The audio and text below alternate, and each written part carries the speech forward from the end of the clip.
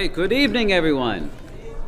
All right, we have an early celebration of Memorial Day. We have a few hymns in that theme. Let's go to 601, a patriotic song, God of Our Fathers. Let's go ahead and stand together as we sing 601, God of Our Fathers, whose almighty hand leads forth in beauty all the starry band.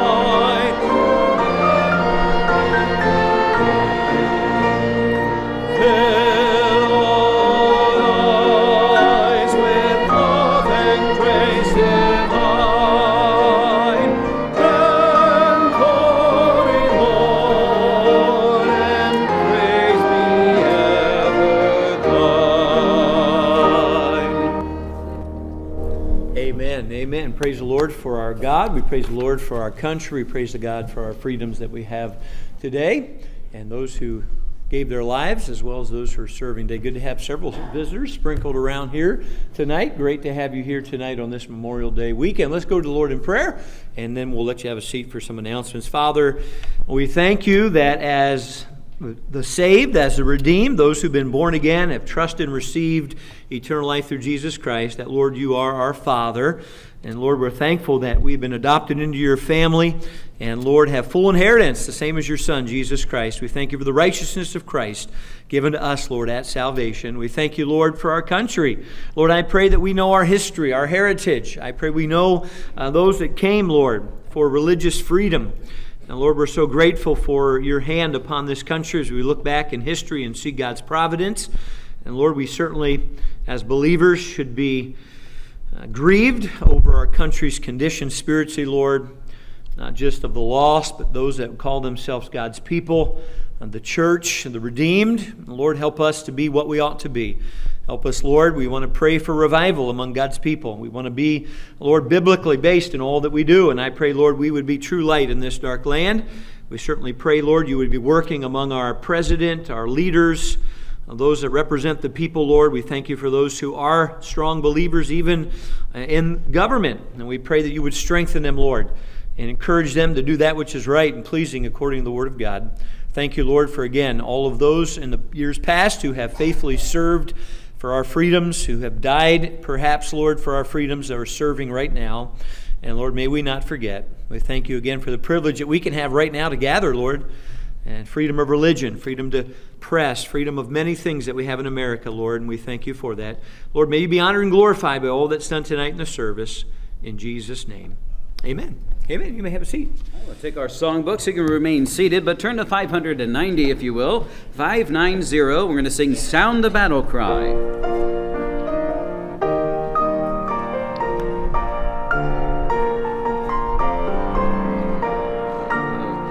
Sound the battle cry, see the fall is nigh, raise the standard high for the Lord.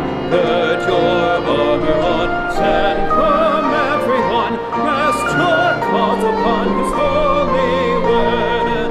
Rouse and soldiers, rally round the banner, ready, steady, pass the word along. Onward, forward, shout aloud.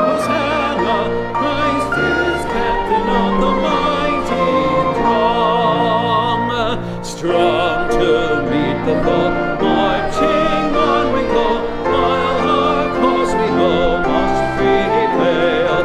Shield and banner bright, gleaming in the light, for the right we ne'er can tail.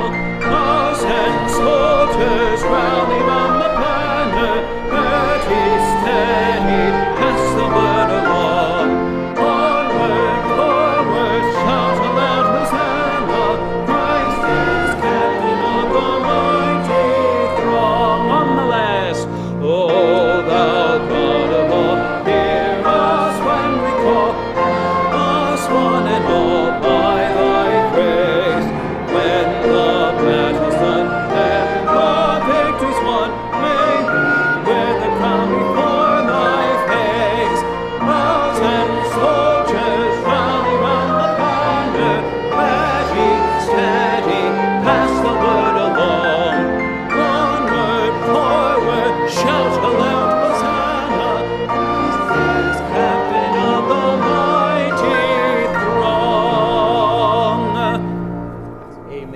Invite you to stand as our men come for tonight's offering. Let you stretch your legs there just for a second.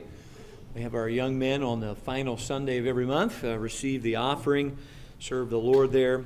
Right after the offering, I'm going to have two of our men, go call it Preacher's Report, all right? We're going to have Nathan come on up here and start us off. Just give a quick 2-3 minute, all right, import where he's been the last 2 Sundays, maybe what he's preached on, what God's laid on his heart, and just give an account. Another church in the area that is standing for the things of the Lord and what he observed, maybe some decisions, perhaps not. Then we'll have Shane come up. He's been preaching a lot, several places. He'll give a little report of where he's been, what God's done, and we don't base them on decisions made. We understand we don't always know what those are, but we'll let these men give a chance. Many of you have prayed for them, and so it's always good to hear then where they've been and what God has done. All right, let's pray. Father, thank you again for the opportunity to receive a love offering, tithes and offerings. This is whatever you lay in our heart, Lord.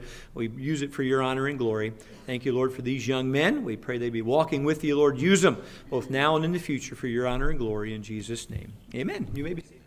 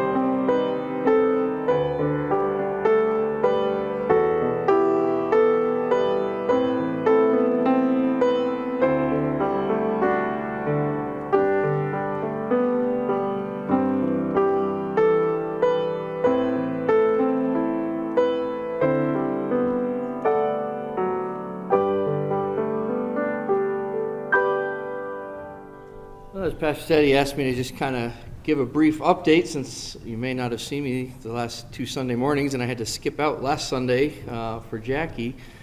But last 2 weeks I've been up at Lake Sheridan Bible Chapel, up just south of Nicholson. Unless you're talking to somebody north of Nicholson, it's on our side, not their side. That got confusing in the directions I was getting. But there's just a pastor there that's been there. Jim Wentz has been there, I think, about 20 years, he said.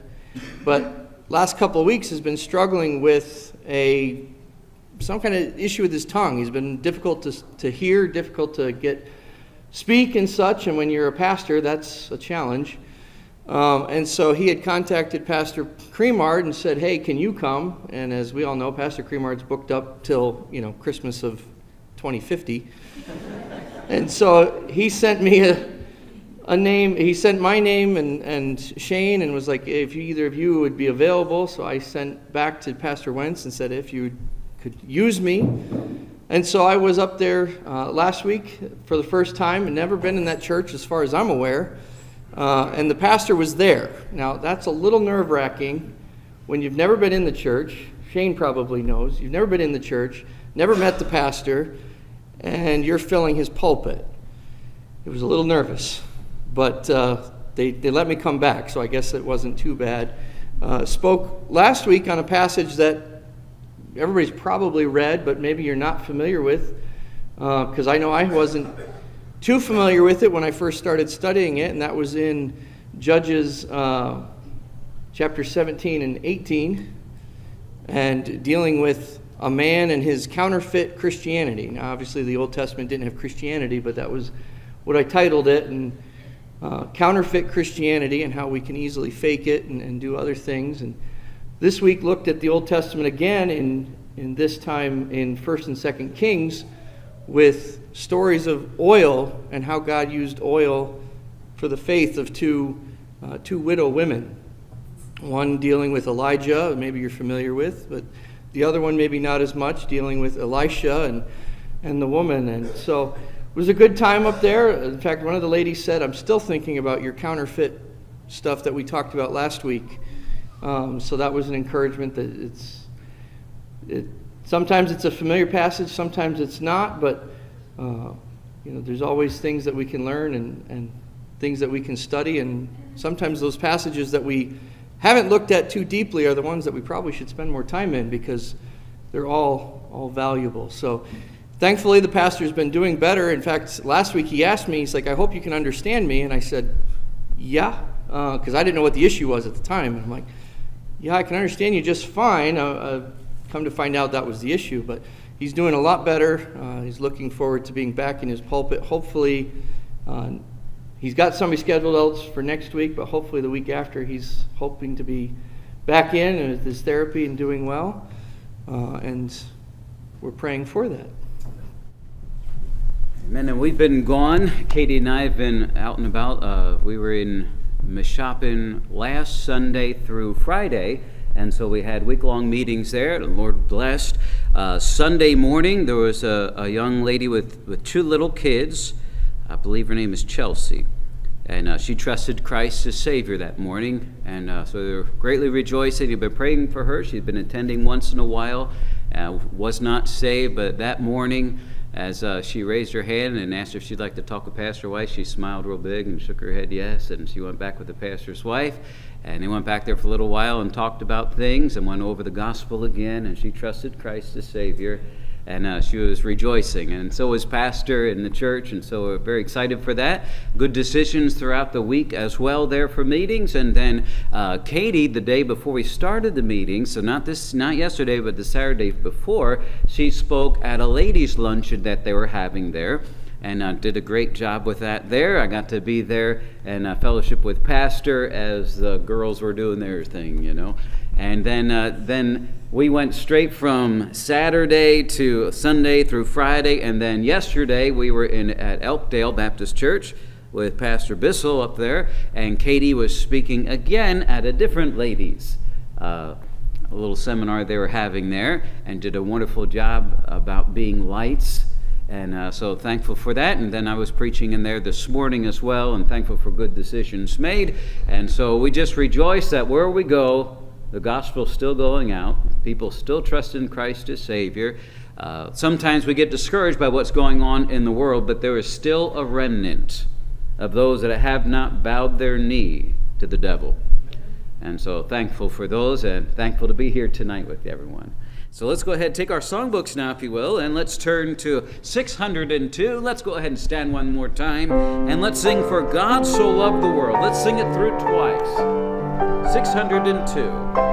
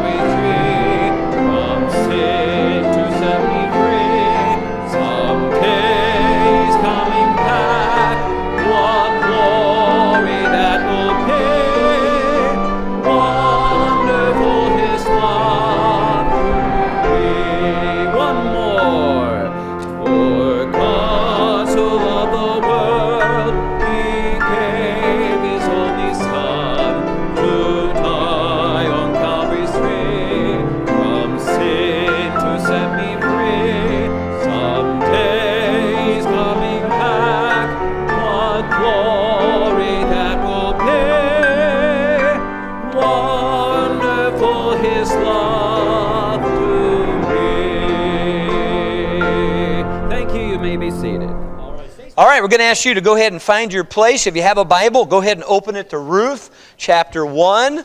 Ruth chapter 1. If you don't have a Bible, you just grab one of these pew Bibles right in front of you there. Should be pretty easy to find. Ruth is the 8th book of the Bible, page 420 if you need to use one of the pew Bibles.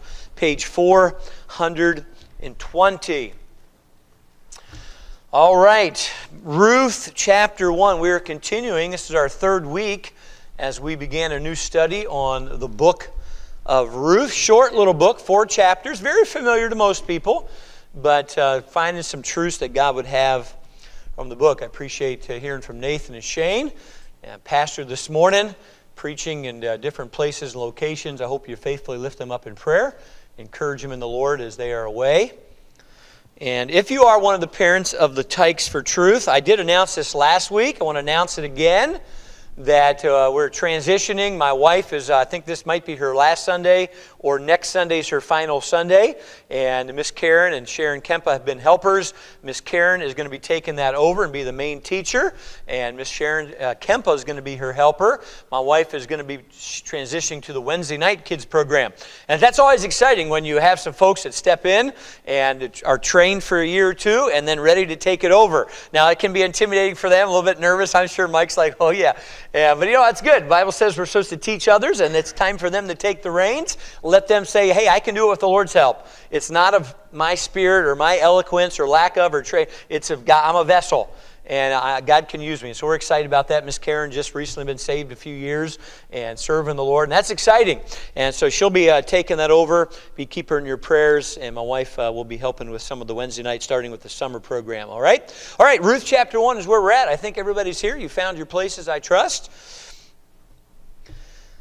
You may not have been with us. We have, again, several visitors. So good to see Miss Taylor here. All right, I missed her. I think she was here on Easter, and I was sick with pink eye and didn't get a chance to see her there. We have some ladies back here that are visiting as well, and a family here. Many of you have got to know them. They've been with us before, and good to have all. I may have missed somebody, but good to have each of you here. Let's go ahead and read. We're going to read the first 5 verses. We'll have a word of prayer, and we're going to jump into this, all right? Ruth chapter 1, verses 1. Now, we've looked at 1 to 5. This is the third week in a row we've looked at these verses. We'll be in the whole chapter, Lord willing, to start in chapter 2 next week, but we want to still focus on the central truth the Lord has laid in my heart. So, whether you've been with us or not, let's pick up the first 5 verses, Ruth chapter 1. Now, it came to pass, in the days when the judges ruled. Paul's right there. We looked at this last week. Nathan preached a little bit from Judges he mentioned.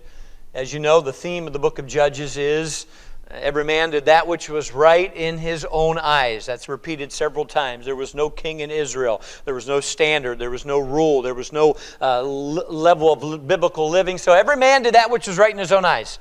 So that's the setting of this story. And you're going to see what happens when a man did that which was right in his own eyes and how it affected his family.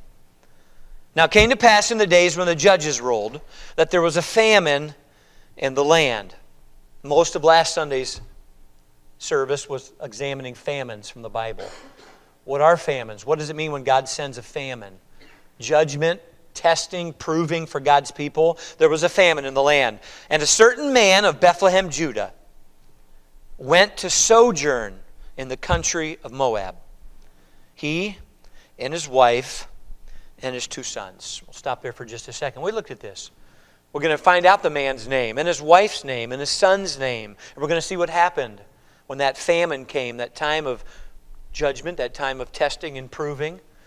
This man, I'm sure, made a decision that in his eyes was right. Unless we be too hard, let's remember, this man would have only had access to the first 6 books of the Bible. Not perhaps personal. Didn't mean he would have had his own copies. It was very much time where there was no king, no standard. Some of the judges were good, godly, many were not. Every man did that which is right in his own eyes. You sort of made a decision and just, I think this is right, I'm going to do it. A lot of people do that today. Didn't have a lot of scripture. He had limited light, but he did have light. And he made a decision that he might have thought made sense and was right for him and his family. We're going to leave Beth-lehem-judah, which means house of bread, praise. We're going to go down to Moab. Verse 2. And the name of the man was Elimelech. His name means my God is King, Jehovah. And the name of his wife, Naomi. Her name means pleasant. And the name of his 2 sons, Mahlon and Chilion, which means sick, piney, unhealthy. I'm not sure again. Perhaps they had physical challenges even from birth. And they were Ephrathites of Beth-lehem-judah. That was their tribe. That was their region. And they came into the country of Moab and continued there. We looked at that last week. We're not going to repeat all this. Sojourn in verse 1 means they were just going to go temporarily. They weren't planning to go long. It was a short stop. Just go down there, get our feet back, get a little bit of money. We're not going to live there. We're going to rent. Yeah, but by the time you get to verse 2, it says they continued there. That's more permanent. That's maybe no longer renting. That's buying a nice home. And, well, we're going to stay a little bit longer than we thought. Verse 3. And Elimelech, Naomi's husband, died. And she was left and her 2 sons. Now, lest we read in the scripture what's not there, we're never told that he died due to God's judgment. It very well could be. God doesn't tell us that, so we're not going to condemn the man. It doesn't tell us why he died. He could have been older. We don't know anything, but he did die. And he died in Moab. And so now his wife's a widow. But she has her 2 sons. Verse 4. Now it is interesting that verse 4 comes after verse 3. Isn't that incredible you came tonight? Verse 4 is after verse 3. But isn't it incredible that the boys did not marry Moab women till Dad died? Well, maybe I'm reading into that. Maybe he tried to keep as much of the Hebrew religion and relationship with Jehovah as he could, and maybe he wasn't going to let that happen, but it simply says that, verse 4, and they took them wives of the women of Moab. The name of the one was Orpah, and the name of the other Ruth. And they dwelled there. There's that third word, sojourn, continued, dwelled. Dwelled means permanent residence. They dwelled there about 10 years. Whoa! I guarantee you when they first started talking about it, there was no way they were going to stay there even 1 year. It was going to be a very short trip down. We're not living there. We're not going to let the Moabites affect us. But there's a famine where we live. There's no food. We don't have any food. There's no crops. We've got to go to Moab. Things are fine there. The weather, the rain, the crops, they have an abundance. We're just going to sojourn there. That seemed right in their own eyes. That seemed proper. It made sense. Other people probably said, I'm with you. Other people may have already gone. And they went there, but after 10 years or so, we have a woman who is a widow. Her husband died, and her 2 sons died. How do you know that? Verse 5, and Mahlon and Chilion died also, both of them. Somewhere toward the end of those 10 years, we're not told exactly, they died. We're not told why they died. It could be that they'd always had health problems based on their names. We're not told it was judgment of God. It could have been. But they both died, and the woman was left of her 2 sons and her husband. Let me ask you, ladies, especially, if this was you, ladies. You look in the mirror. We don't know how old she was. You had a husband, he's dead. You had 2 sons, they're dead. You used to live in Beth-lehem-judah, you're in Moab. You've been there for 10 years or more. You have 2 daughter-in-laws.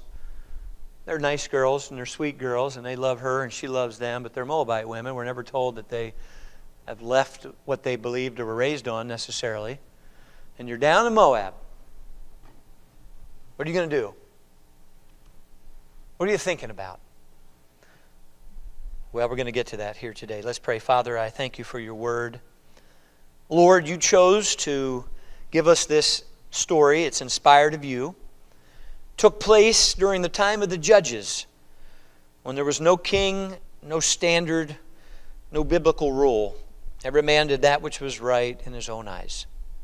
Lord, we live in a time today where that's very much common. Certainly among the lost, but even among God's people, where they just sort of do what's right in their own eyes. Whatever happens, happens. Lord, I pray you'd show us some truths from this story that you've given us. May your Holy Spirit lead us and guide us and teach us.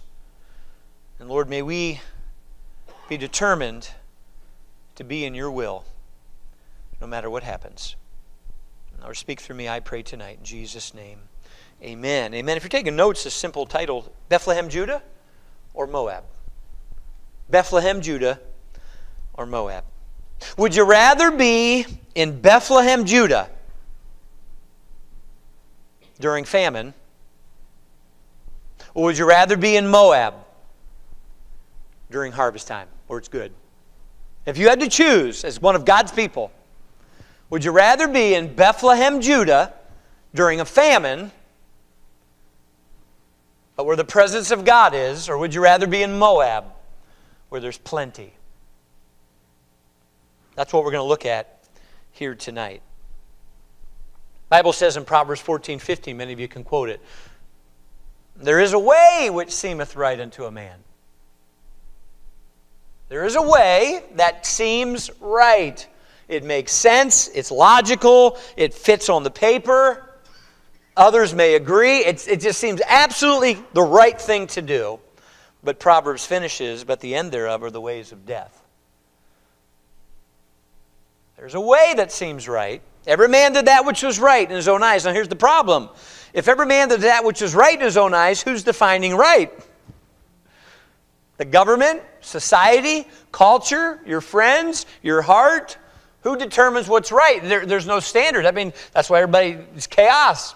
That's why you read the book of Judges and you're like, what's going on here? A lot of it don't make sense. That's terrible. Exactly. We live in a society in much of the world where everybody does that which is right in his own eyes. There's no standard of living. Truth is what you want it to be. You perceive it's true. As long as you think you're okay, then you do it. Don't force anybody else. There's no absolutes. There's no real absolute right and wrongs. And so that was what was going on in these days. And where God chooses this story, a true story of a true family, to show us some spiritual truths. Beth-lehem-judah or Moab. Now, a couple things to remember. The Moabites were not Canaanites. Sometimes I and others may think that. The Bible clearly said in the Old Testament they're not having any marriage men Canaanites or anything. Well, Moabites were never Canaanites. The Edomites were never Canaanites. The Ammonites were never Canaanites. All right? And so those are different groups. Now, they're always referred to as Israel's enemies.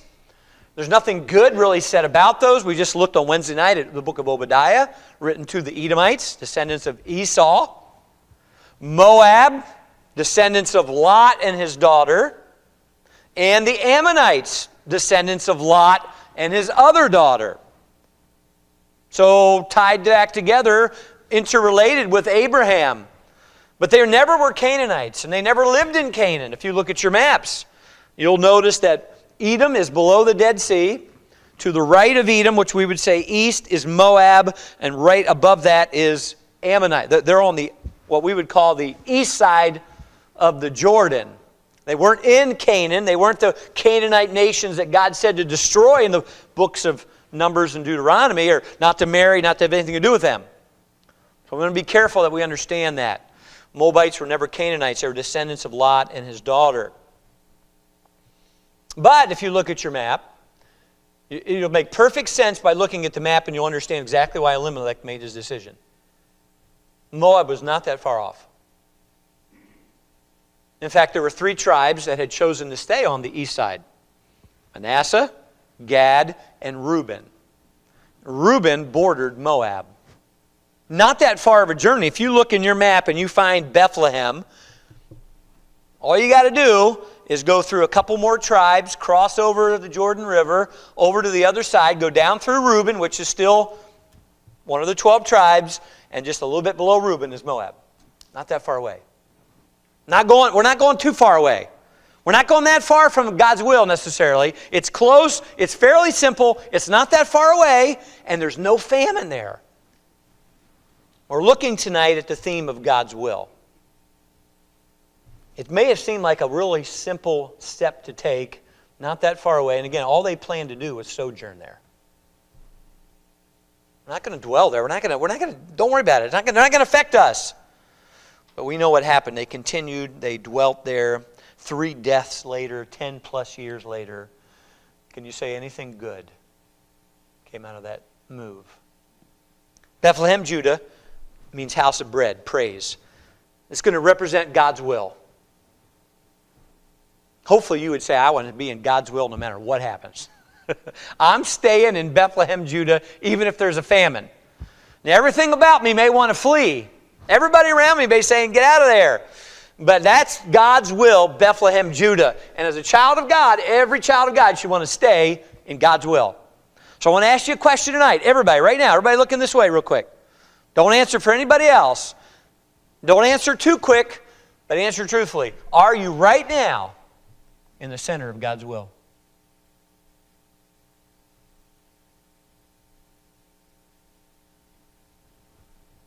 Are you right now in the center of God's will? Exactly where He wants you, with the right spirit and right attitude, with His blessing. It doesn't mean there's not hard times and tribulation in God's will.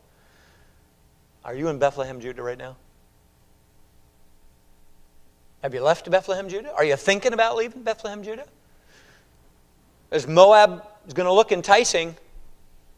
They've got rain down there. They've got big crops. They've got jobs. There's money.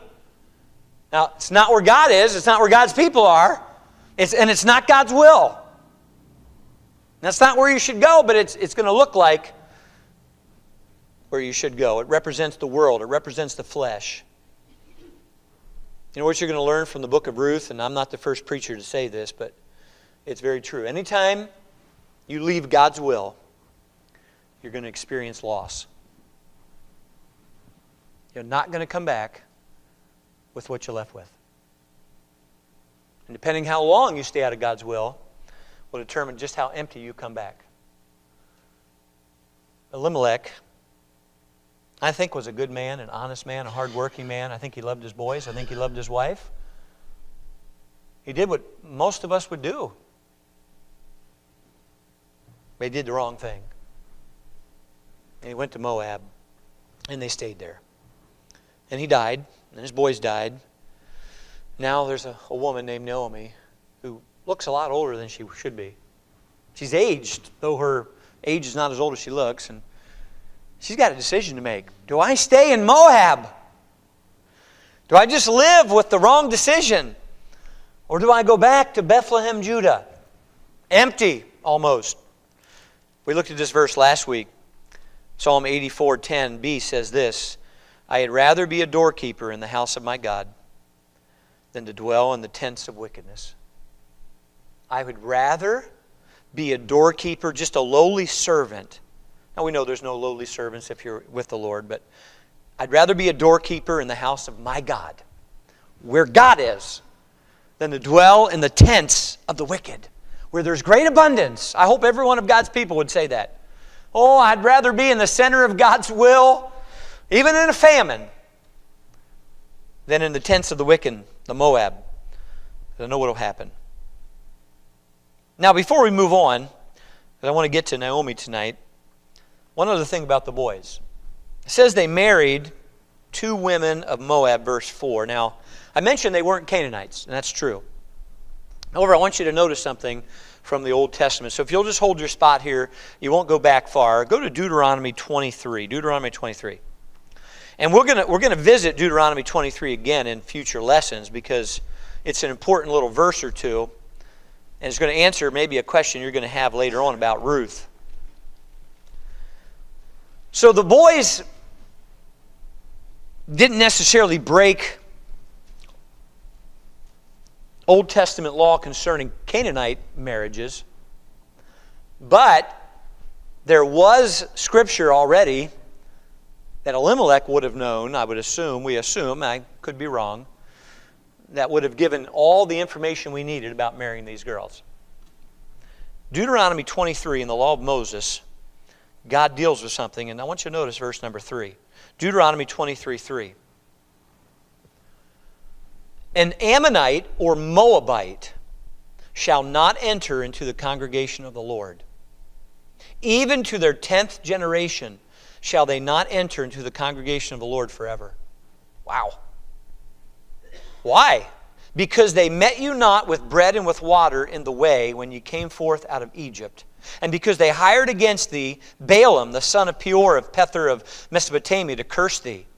Nevertheless, the Lord thy God would not hearken unto Balaam, but the Lord thy God turned the curse into a blessing unto thee, because the Lord thy God loved thee. Thou shalt not seek their peace, Ammonites and Moabites, nor their prosperity all thy days forever. And by the way, just so we know, verse 7, thou shalt not abhor an Edomite. So God puts the Ammonites, the Moabites, and the Edomites in a different category. They weren't the Canaanites. And there were some different rules and regulations for the Jews and them. Now, we're not going to get into that deep detail because you may have some questions about those verses, and you should if you read that. What does that mean that don't let them in the congregation of the Lord? What does that mean to the 10th generation? I thought God is a God of forgiveness. Well, wait a minute. What about Ruth later on? Wait a minute, Ruth was Moabite. We know the end of the story. So wait a minute. If the boys did wrong, what about Boaz later on? We're going to get to that. All right? But I want you to notice that was clearly written in the law of Moses. These young men were not in God's will. Orpah, Ruth, they've been beautiful, attractive women. Kind, gentle, honest, loving, polite. But they were not what they should have married. They wouldn't have, of course, if they weren't down there. But they did. They made wrong choices. Both boys die. Now we pick it up in verse number 6. Then she, that's Naomi, arose with her daughters-in-law that she might return from the country of Moab. Hey, she's made her decision. By the way, it's a good decision. It's the right decision. I'm going back to Beth-lehem-judah. Now, sure, her motives may not be pure, but I'm returning. I'm going to return. By the way, that's always the answer if you're not in God's will. Return to God's will. Return to when you left it. When was the last time you were in God's will then and you had the peace of God? If you're right now tonight, you were honest. Maybe you were brutally honest. I hope you were. There's no need lying. God already knows. You're like, no, I'm not in the center of God's will. All right, how long have you not been in it? How long have you not had His blessing? How long have you not had His peace, His joy? How long has it been? You say, well, you've got to think back deeply. You can't be generic. You can't say, well, it's been a while. No. When did you step out of God's will? You've got to go back there. You might have stepped out of God's will because you withheld forgiveness. And so you've been bitter and angry. You're not in God's will. You can come to church all you want, put all the money in offering. You're not in God's will. All right? You're living in sin. Well, why? When did that happen? You've got to go back to that. You've got to confess that. You've got to forsake that. You've got to be honest with that. You've got to return. You've got to make them. If you have a broken relationship, you've got to get that right. What does God say to do? You may have to go to someone. You may, whatever it is, you've got to go back to where was it when you were last in Beth-lehem-judah, and why are you not anymore? Now you've got to make those things right. You've got to get back where God wants you to go. And she says, I'm returning. I'm going I'm going to go. Verse 6, now here's why it says, she had heard in the country of Moab how that the Lord had visited his people in giving them bread. Now, that may not be a pure motive. We're going to look at that a little more. But she's tired of Moab. She has bad memories in Moab. There's 3 grave sites in Moab. Plus, I hear the famine's over. I'm going back to Beth-lehem-judah. Verse 7, wherefore she went forth out of the place where she was, and her 2 daughters-in-law with her. And they went on the way to return. There's that where you'll see that word return many times. We're going to return to the land of Judah. Now, it appears from verse 7, if we read into it a little bit here, that the daughter-in-laws are fully prepared to go with her the entire way. They're related. They have no children that we know of, and that's family. They're going with her. I mean, they're lock-loaded. We're headed with you. You're the only family we have as far as through marriage. And they go, and it appears around verse 8, it's likely that maybe they come to the border. Maybe they come to the tribe of Reuben. Maybe they're getting ready to enter into what we would call Israel or Jewish land. And she probably says, ladies, and this is what she says, verse 8. Go, return each to her mother's house. You, ladies, I love you. There's no need to come with me. You go head back to your mother. You're young. You can still marry again. I appreciate your faithfulness. You're like daughters to me, but you're from Moab. Your family's in Moab. Your customs are in Moab. Everything you know is in Moab. You don't need to go with me. Return unto your mother's house. And the Lord deal kindly with thee, as ye have dealt with the dead and with me. The Lord grant you that ye may find rest, comfort, each of you in the house of her husband. And then she kissed them, and they lifted up their voice and wept. It was time for a full-time, go back home. It's okay, I'll be fine. But they said unto her, verse 10, surely we will return with thee. And no, we're with you. We're not going back. Now I want to look at these last 10, 15 minutes. I want us to look at Naomi tonight. I want us to look at her backslidden state. Because if you're not in God's will, if you're a child of God and you're not in God's will, you're backsliding right now. You're currently backsliding, and you have been. You're not where God wants you. You're not where He has you. You don't have His hand of blessing. Not blessing as far as everything's prospering necessarily, but that's not where God has you. You're not where He wants to be. You're not experiencing that. I want to look at 3 things here that show Naomi's backslidden state. She's gone from pleasant to bitter. Right? Don't call me pleasant. Don't call me Naomi. Ugh. All right? Number 1, I want us to notice her wrong counsel to her daughters-in-law. You know, when you're backslidden, you're going to give wrong counsel. You say, well, what wrong counsel did she give her daughters-in-law? Well, verse 8, go return. Verse 11, and Naomi said, turn again, my daughters. Verse 12, turn again, my daughters. Verse 15, behold, thy sister-in-law has gone back unto her people. She's speaking to Ruth. And unto her gods. Return. Naomi, what is wrong with you? Now, some of you are here today and you're saying, that's fine, that's good advice. What's wrong with that? That's wrong counsel. 4 times she says, no, go back to Moab. Now, that may seem innocent. Go back to your people. Here she says to Ruth, go back to your gods. Now, what person walking with God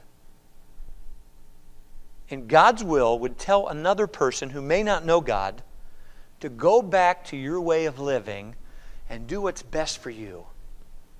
Now, that may sound nice and it may hit emotional people, but that's not God's will.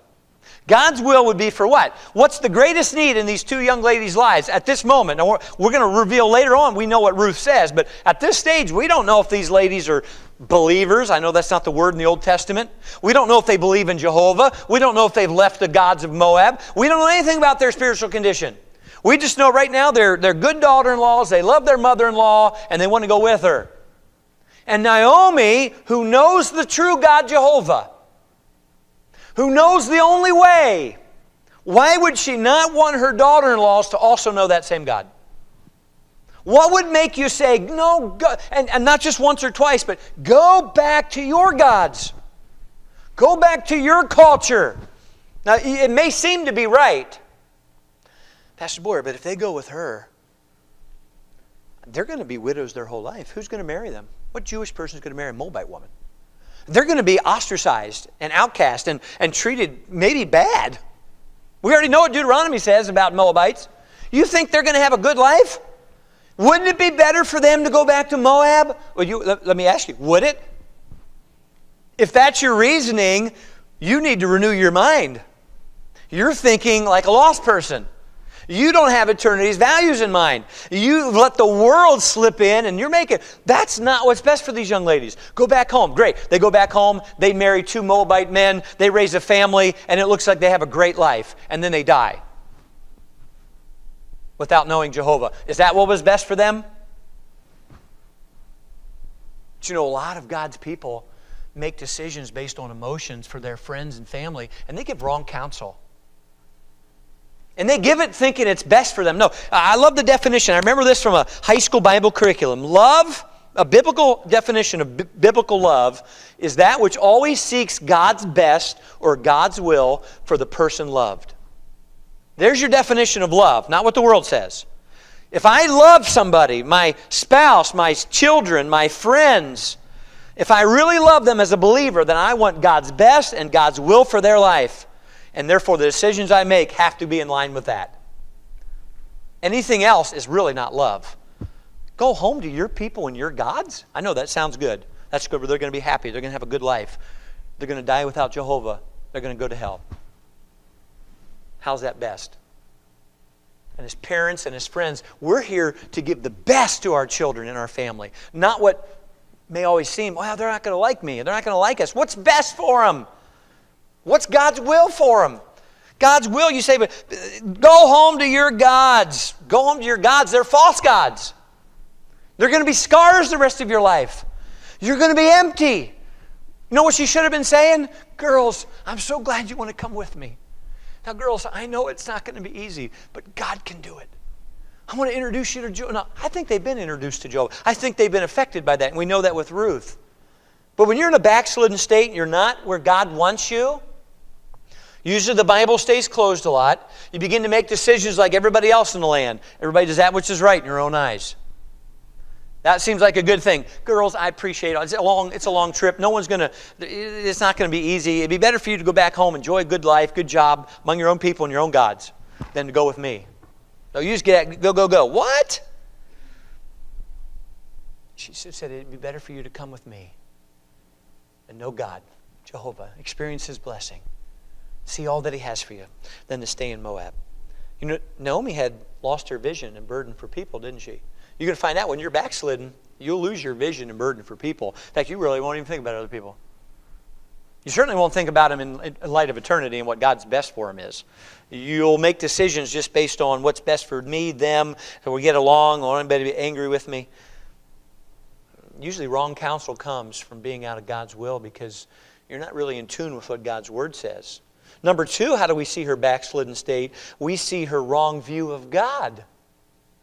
Not only did she give wrong counsel, she had a wrong view of God. Now, I want to give Naomi credit. And again, I'm not trying to jump on her too hard. I have no excuse. I have the entire Word of God. I have the Holy Spirit permanently living within me as a believer. I have the church which God has designed, the pillar and ground of the truth. I have a Christian upbringing, Christian school, Christian college. I have every opportunity, absolutely. She didn't have that. She had some light, but it was limited. She made some bad decisions. Her husband wasn't there to guide her, though he had made a wrong decision. Her sons were not there. She does what many of us do. She is not in God's will. She gives wrong counsel. Now she has the wrong view of God. Now I want to give her credit. She does talk about the Lord, though, doesn't she? She's not just given up on God. 8 times you're going to see her talk about the Lord. Verse 6, the Lord visited His people. Verse 8, the Lord deal kindly with you. Verse 9, the Lord grant you that you may find rest. Verse 13, at the end of it, the hand of the Lord is gone out against me. Now, we know that everything she's referencing doesn't mean she's walking with Him, but she is thinking about Jehovah God. Never said her husband said anything about the Lord. We never hear boys saying anything about the Lord. But at least she's talking about the Lord. In verses 20 and 21, she has 4 times. The Almighty. The Lord, verse 21. The Lord, verse 21. The Almighty. Hey, Naomi at least believes in Jehovah God and talks about Him. Okay, she's not in God's will. She's in a backslidden state. She's giving wrong counsel. She doesn't have a view of her daughter-in-laws that she ought to have, that God would have. She could go back to the law of Moses and see what God says about strangers. You say, well, I know, but what about the admonition for the Moabites? Maybe she thought she was doing the right thing, and she may have thought that. But she's talking about God, but she has a wrong view of God. Did you see how she spoke about the Lord? Praise God if you speak about the Lord. But there are a lot of people, when you really listen to what they're saying about the Lord, it's a wrong view. It doesn't match up with Scripture. Now, what does she say? She says in verse 8, the Lord, that's capital L-O-R-D, that's Jehovah God. Jehovah, deal kindly with you. Verse 9, Jehovah grant you. He's talking to the daughter-in-laws. But when you get to verse 13, look at what she says. She's trying with all her heart to talk them out of going with her. No, girls, no, turn back. There's no way. Based on Levitical law anyways, you would have to wait till a family member, if I had children, you'd have to wait years to marry them. It's not going to happen. Forget it. Just go back home. And at the end of verse 13, she says, are you going to tarry for me till if I have children? Even I'm too old to have them, would you wait? Would you stay with them? Nay, my daughters, it grieveth, here it is, it grieveth me much for your sakes that the hand of the Lord is gone out against me. I'm grieved. I'm bitter. I believe in God, but God has dealt harshly with me. A wrong view of God. He's not been good. He's gone out. His hand's against me. Probably maybe said with a little bit of an upturned lip.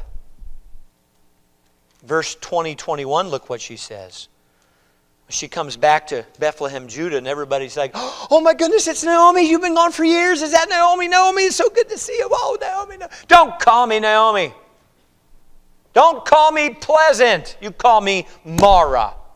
Right? That Old Testament reference to the water, the bitter water with Moses. Oh, that water is Mara, bitter. You call me bitter. Now notice what she said about the Lord. For the Almighty hath dealt very bitterly with me. Verse 21. By the way, here's the testimony. I went out full, and the Lord hath brought me home again empty. The Lord brought me back empty. Then why call ye me Naomi, seeing the Lord hath testified against me? He's witnessed against me, and the Almighty hath afflicted me. Hey, when you're not in God's will, and if you stay out of God's will, you'll give that same testimony. I went out full and I came back empty. You're going to experience loss. Loss of joy, loss of purpose, loss of peace, loss of lots of things. And you might have a wrong view of God. Yeah, well, God did this to me. It's God's fault. Notice all the I's and me's. Against me, and against me, and I went out and, she has a wrong view of God. I believe Naomi used to have a tender heart. I think she matched her name. I think she was joyous. I think she was pleasant. I think she was the one you loved to be around. She loved Jehovah God. And even with all her backslidden state, she still talks about the Lord a lot, doesn't she? She just talks about it with no smile. A coldness, a deadness. A bitterness. You know, the Lord. I still believe in the Lord. I'm not an atheist. It's His fault. I went out, I had everything. Now look at it. No, don't call me Naomi. I'm back home. And whoa. Naomi, have you forgotten? Again, not forgot, maybe not have been in here. We look back and we say, Proverbs, for whom the Lord loveth, He chasteneth. As a father his son, whom He loves. The chastening of the Lord. If you're a child of God here today and you're not in His will, you are or will experience the chastening of God. God's chastening. You may say, why has God done this to me? As a wayward child or a wayward sheep, before you ruin yourself, I'm going to chasten my children. Get back to where you need to be. Back to the shepherd, back to the fold, back to God's will. I know, but you're going to lose more if you stay out of that. You say, Pastor, what do you mean a wrong view of God? Well, is that a biblical view of God? Where does that come from? That's not, God dealt harshly. Is that what God does? maybe she said, God took my husband. He took my boys. That's not fair. Maybe that was her attitude. I can't believe God did that. In one word, she says he's almighty. She has the idea he's sovereign. He rules. Yeah, but in a way, she's saying, no, he's not almighty. No, he's not. She's speaking backwards. She gave wrong counsel. She had a wrong view of God, and we'll finish with her wrong focus on herself. We looked at that. I went out. Me. No. You call me. Oh, my goodness. When you start talking always about yourself, not always a sign you're out of God's will, but it's a pretty good chance you forgot a lot about the Lord. By the way, can we just give a little truth nugget here? Don't always listen to what people tell you to do. If Naomi was your friend and she said, don't call me Naomi again. Don't you see my Facebook? I changed it. It says Mara. I don't want to be called that. Too many memories. Plus, you don't have to listen to her. By the way, does anybody ever call her Mara in the book? I don't see anybody calling her Mara. Even God doesn't call her Mara. Her name's always Naomi.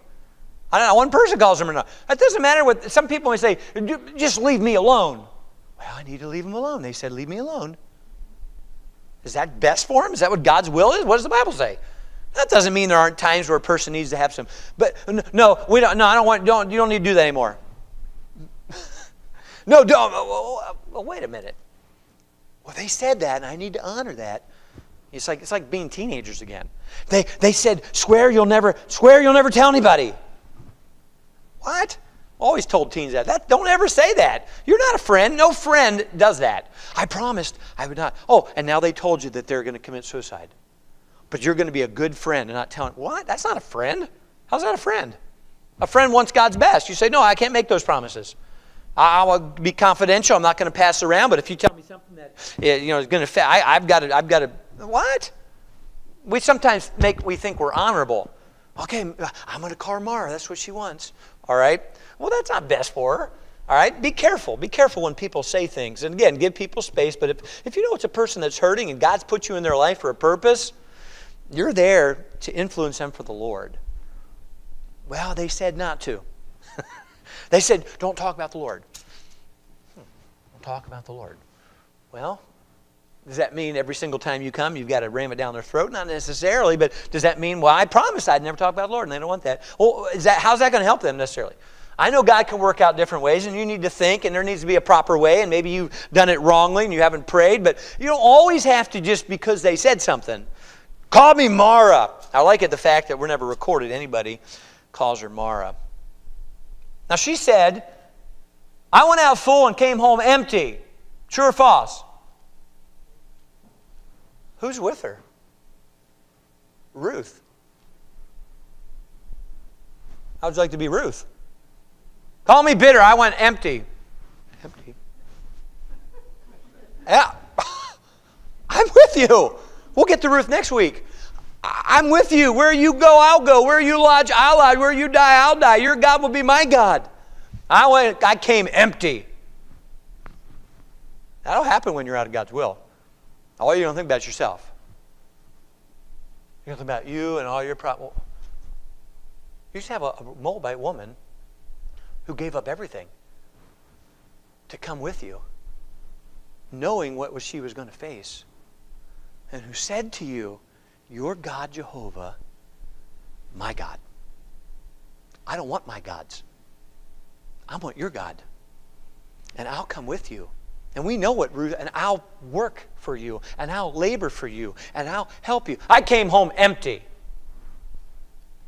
No, Naomi, you're only looking at yourself. When you're out of God's will, you get pretty bitter. All you think about is yourself, and it makes you more bitter. Now, I spend some time on that as we wrap it up because as we continue through the book, chapters 2, 3, and 4, does Naomi change? In fact, she starts acting really like her name, doesn't she? Pleasant and joyful and bubbly. And she starts getting excited about setting up Ruth with Boaz. And now what happened to her? She got her eyes off herself and lived for others. Instead of just sitting around saying, well, I'm just going back to Beth-lehem-judah. At least I'll be back with some family. But I'm just going to... I can't tell you how often I see this. I'm sure Pastor, and I got to be aware it could happen to me. How many believers have made wrong decisions in the past? All of us. How many believers have made wrong choices? All of us. And we know it. Nobody needs to tell us that. Now, you may have confessed and received forgiveness. I hope you have. But there may be some sitting here today you've not yet, and you're still in Moab. You know you shouldn't be there. You know you made bad decisions. You know there's scars. You think back all the time and you beat yourself up for the bad things you should have done and you didn't do. And you may feel guilty and discouraged and empty. It's not going to get any better staying in Moab. You need to return to the Lord. You need to go back to the great physician. Let him apply the balm of Gilead. You need to go to God, who's the great restorer, who can restore, like David said, restore unto me the joy of my salvation. Naomi right here looks like she's about to give up and just say, well, I'm going to at least go back home, and if I'm going to die, I'll die in Beth-lehem-judah, have a few friends, I don't know. I'm going back home. Now, she might have went for wrong motives, but let's give her credit. She returned. She returned. And God used Ruth, and God used some others to draw her back to that God she talked about, but was more of just a distant person. If you're here today and you're not in God's will. And by the way, if you're a gossip, you're not in God's will. If you're a busybody, you're not in God's will. If you're angry, you're not in God's will. If you're bitter, you're not in God's will. If you withheld forgiveness, you're not in God's will. If you're participating in known sin, you're not in God's will. We don't have to pray about it. There's a lot of ways we know we're not in God's will. If you're not in God's will right now today, I want to challenge you right now, tonight, get out of Moab right now. You probably already know you're in Moab. And it's not as fun as you thought it was. At first it was okay. It was pretty neat. There's a little bit of pleasure in sin for a season. There's some enjoyment. You made the right choice, but you're not experiencing God's blessing. You're empty. You may be a little deep and you think it's too late. You need to get out of Moab. Get back to Beth-lehem-judah. Get back. Return to God and His will. He already knows what you've done. He already knows you've messed up. He's ready to restore. He can do it. All I know this, if you stay in Moab, you know what's going to happen? You're going to sulk. You're going to grow weary. Why even live? You're going to grow bitter and resentful and critical, and you're going to take others down with you. That's the worst thing. You're going to take others with you. You're going to pull down some other people. You're going to get them to come to Moab because it makes you feel better. That's not what God wants. You know the remedy almost all the time for when you're always focused on yourself? There's a higher purpose, and that's living for God. Many people... Now look, you may be in God's will, but you're still discouraged. That can happen. I'm not saying every time discouragement doesn't mean you're in God's will. You have to determine that with the Holy Spirit. You either have the joy of the Lord and the Holy Spirit confirming where you're at, or you're not. But I know one thing. There's a lot of folks, and this could happen to me, it could happen to anybody, where you just start focusing on all the bad things and all the problems, and that's all you dwell on, 24/7. The physical pain, the wayward people, the people who did you wrong, and that's all you think about all the time. And all it does is affect you and others. And it keeps you from doing what God wants. And that was Naomi. Praise God she didn't stay there. She's a changed woman by the end of the book. And she's no longer thinking of herself. And there's so many people that I know, I'm not talking about people who your health has gone to where you can't even attend church. But there's so many people, if you would understand that the key to changing your life beside Christ is doing something for the Lord. Realizing there's something bigger than you. The kids' class. If you would pour yourself into that, you stop thinking of yourself. You'd be like, my goodness, there's boys and girls who need you. I'm going to pray for them. I'm going to visit them. Whoa. And you start thinking, wow, I've got my spark back. I've got my joy back. There's something more important. Wow, the shut-ins, I'm starting to, whoa. You begin to realize that, you know what? God has something for me, and I don't have time to even wallow in my discouragement. I'm not taking anybody down with me. I don't get upset because they have joy, and they bother me. And so I'm going to go to them and try to get them to Moab to come with me. No. Serve the Lord. Minister. God has a purpose. I want to finish with a true illustration. I had an old booklet that someone gave me. I think my father-in-law gave me a box of books, and I'm just getting around to digging them out. and I found an old book 100 years ago. It says 50 missionaries that kids should know. So I started reading, and I found we did a little family devotion tonight, and I read about her. And she stuck in my mind. And I had never heard of her before. And I love missionaries, so I like finding ones I'd never heard of before. And her name was Amanda McFarland. Now maybe you have her poster in your house, all right? Amanda McFarland. First female missionary to Alaska. Wow. First female missionary to Alaska, 1877. Now, if you know anything about history in Alaska, you know that wasn't even officially a United State there. If you've been to Alaska today, it's a pretty rugged place. All right? That's why they still have reality shows about Alaska. All right? They don't have them about all the states. All right? It's a rugged place up there with the weather. So I want you to imagine a single female missionary who is a widow woman because her husband of 20 years has died. Presbyterian woman whose husband was a Presbyterian pastor. They served the Lord in full-time ministry in the States, New Mexico for years. He dies. Now you're a widow. You've been married 20 years. What are you going to do? Just sit around and God took him too early, no children. She heard a man speak about the need to go to Alaska. She went. I mean, we're talking pioneer. I mean, I'm talking only white woman in Alaska. We're talking Indians, Eskimos, savages. We're talking snow and cold and whoa! And if you read her little thing there, it says she poured herself so much into the ministry, she forgot how lonely and sorrowful she was. Because she was just sitting around being so lonely. And those are real, and it's nothing wrong with experiencing that. But she said, I got up there, and there was so much to do. You should read about her. She was a teacher. She shared the gospel. She was like a cook, a lawyer, everything you can think about. And over time, she gave herself, everybody came to know who that white woman was, who told people about God and the Indians and people who threatened her life. There was a cause bigger than herself. God has something for me. And while I'm doing that, she said, I don't have time to get lonely. I don't have time to realize I'm all by myself. God's got something for me, and I'm going to do it, and I'm going to do it as long as I can do it. Well, that challenges me. I don't face anything that she faced as a pioneer white woman, single female, up in Alaska. Hey, I want to ask you a question tonight. We asked, are you in God's will? If you're not in God's will, how long are you going to stay there? You think it's going to get better tomorrow? You think staying there an extra week will get better? You think it'll get better or get worse? You think it'll get harder to get right with God or easier the longer you wait? You think there'll be more scars or less scars?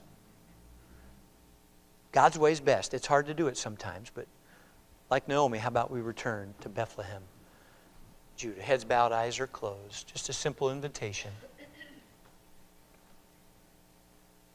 If you're a child of God, you're saved. The Holy Spirit lives within you permanently. He's your paraclete, your comforter.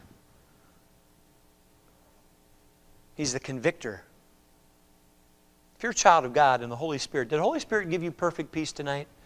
Do you have the perfect peace and assurance that you're exactly where God wants you, doing exactly what He wants you to do with the right attitude and spirit?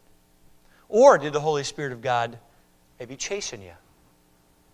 Like a doctor who loves you and says, I don't want to see you suffer. That hurts, doctor. I know it hurts. It shouldn't hurt. That's an area you've got to get right. Well, here's the remedy. Has the Holy Spirit of God pricked your conscience tonight, pricked your soul tonight about an area? Maybe you're not right with God. Are you willing to get it right? Or are you going to leave here tonight? Just as the music begins to play, just a simple invitation. If you're in Moab, are you willing to return to Beth-lehem-judah tonight? I mean, right now. I'm not talking about tonight at home. I mean, right now in the service.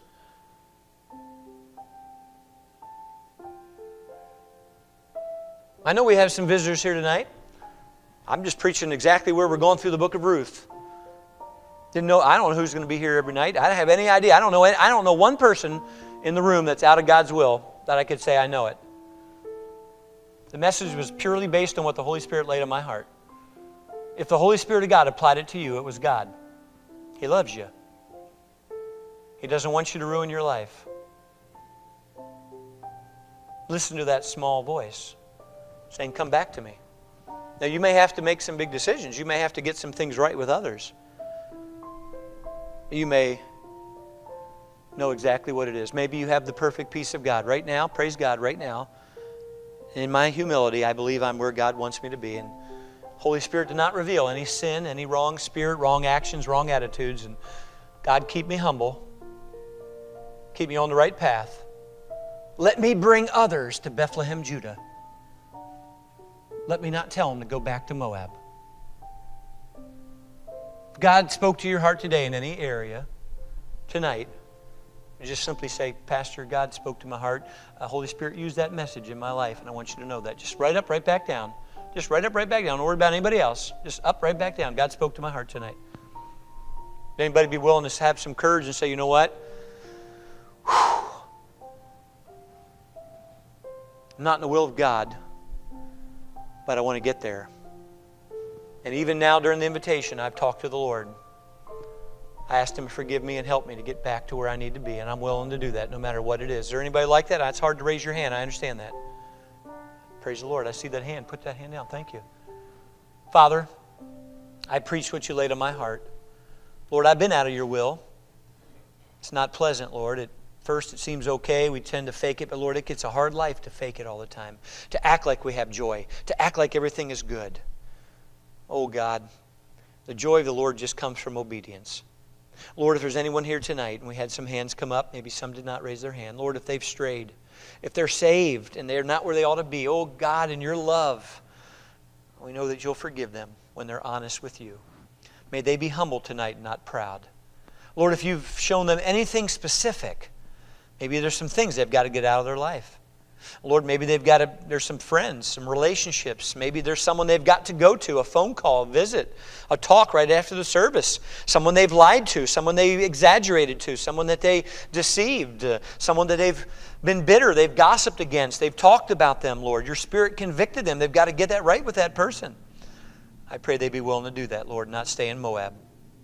Lord, thank you that you are the great physician and the great restorer, that you can restore unto us the joy of our salvation. Lord, if there's someone here tonight or watching that's not saved, Lord, their need tonight is to be born again, to experience true forgiveness through Jesus Christ, what He accomplished on the cross. Lord, I pray for someone here tonight or watching that's not saved, that they would call my wife or I, the Cremards, the Colmeyers. They'd stop and see us after the service, and we can help them. Thank you, Lord, for your faithfulness and goodness. Lord, I'm so grateful that we know the rest of the story. God, you used a Moabite woman, Ruth, for great things. God, Naomi didn't stay where she was. She was completely transformed. And we thank you for that. Lord, may we walk in the light of your word today. May we be exactly in the center of your will. We thank you and we praise you. In Jesus' name, amen. Amen. Well, the Lord bless you. Have a wonderful Memorial Day. Rain or not, enjoy yourself. Remember the freedoms we have. We'll see you on Tuesday night. You are dismissed.